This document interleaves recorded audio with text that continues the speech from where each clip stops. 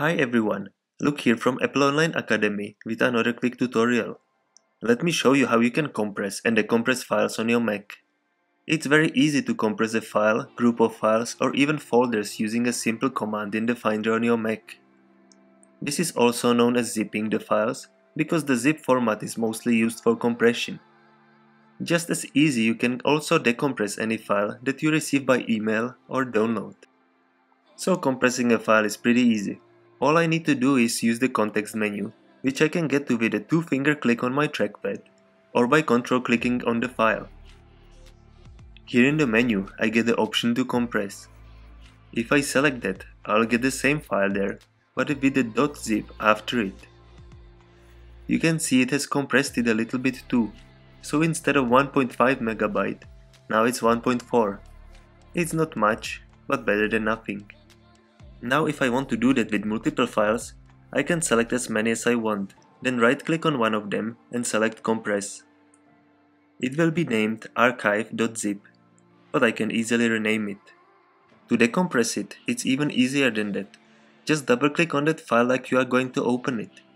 It will actually unzip the file using the archive utility, and a folder with the same name as the zip file will appear here. You can edit preferences for compressing files in the archive utility app itself. Search for it using Spotlight and then select preferences from the menu on top.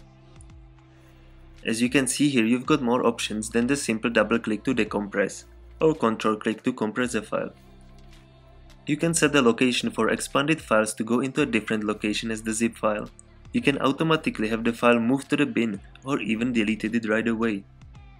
When creating an archive, you can also set a location for that. You can choose here from 3 formats as well: compressed archive, regular archive, or a zip file. Many options to choose from to fit your preferences. There are 2 main reasons you might want to compress something. One is to be able to send it to somebody without any complications, because sometimes email apps or even downloading from a web browser can cause complications with certain type of file. Also, sometimes you want to send multiple files to somebody, and it's easier to send one zip file than a whole bunch of files as attachments. Of course, the other reason is that it compresses it. Now compressions are going to vary. Images are already pretty compressed, so JPEG is a compressed image format, so you might find that zipping up a JPEG saves almost no space. But compressing word processing documents and some other types of documents might actually reduce the file size. As you can see, zipping file is very easy on the Mac, same as pressing the subscribe button if you want to know more. And let me know in the comments what would you like to see next, and I will see you there.